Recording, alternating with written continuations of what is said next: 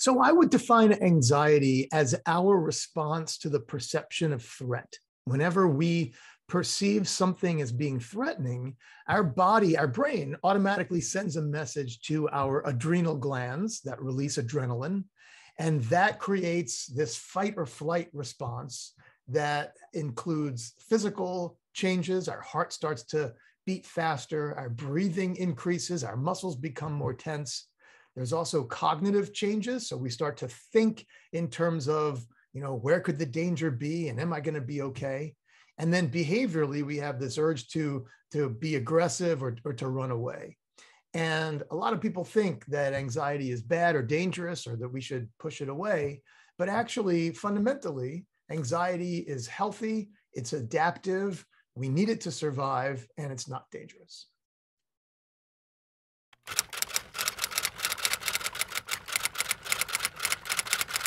So when people have clinical anxiety, which means that they're getting their anxiety response when the situation is objectively safe, that fear, that irrational fear, is maintained by the things that people do and think in those situations. One process that maintains anxiety is catastrophic thinking. So jumping to conclusions and thinking the worst, kind of what if, what if, what if.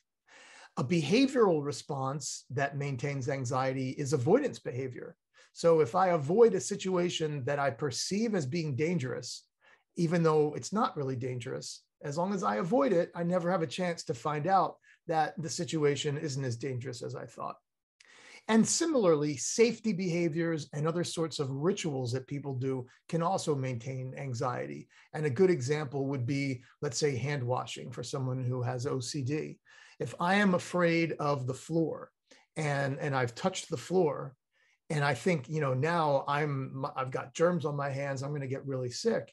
If I go and wash my hands all the time, I'm never going to have a chance to disprove that fear. And so I'll continue to be afraid.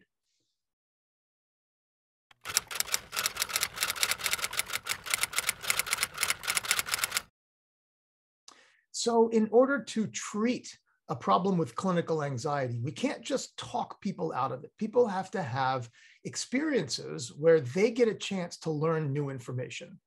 And the techniques that we use involve exposure therapy and response prevention. Exposure means confronting your fears to learn that they're not safe, where you lean into the situations and stimuli that you're afraid of, and you have a chance to find out they're not as dangerous as I thought. Response prevention means not doing the typical safety behaviors or rituals or subtle avoidance patterns to try to make yourself feel safer, but instead you're kind of throwing yourself out there so you have a chance to learn, I can manage the situation, I can manage the anxiety itself. And with repeated practice in different contexts, slightly different situations, people learn how to not be afraid of the things that they were previously afraid of.